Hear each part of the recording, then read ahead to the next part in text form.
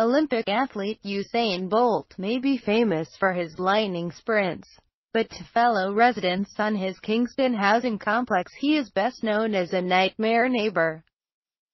The 28-year-old is often regarded as the fastest man ever, but away from the roars of the crowds, he reportedly spends his time hosting rowdy house parties back home in Jamaica.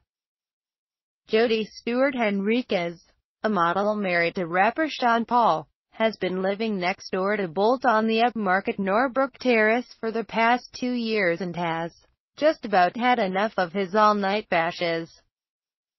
Between the bikes, loud, horrid music, parties and screams, I honestly wish he would go back to where he came from, she wrote on Facebook last week. He's a horrible neighbor. He takes his nasty behavior with him everywhere. He's the ultimate party clown.